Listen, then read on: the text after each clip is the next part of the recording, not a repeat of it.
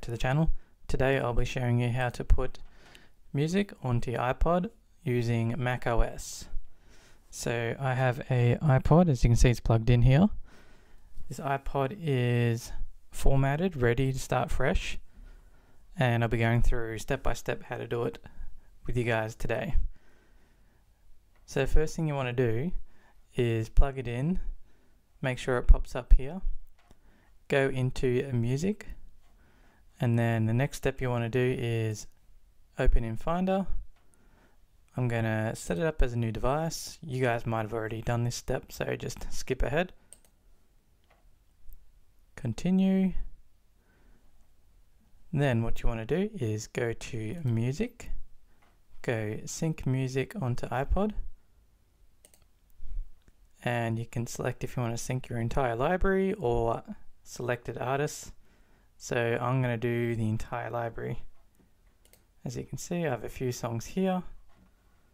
Then you're going to go apply. This may take a while. There is not enough free space. Okay, I will just select a few albums and let's go ABBA. Apply.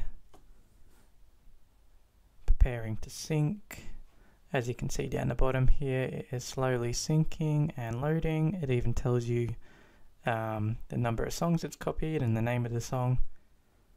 And I'm nearly halfway done.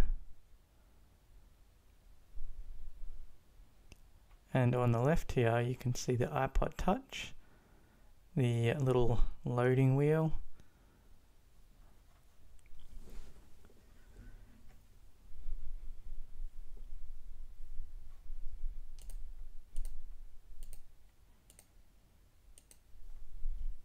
And we are nearly done.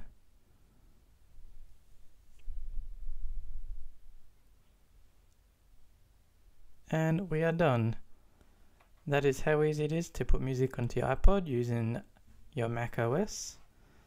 All you need is your iPod, your cable, and the music app.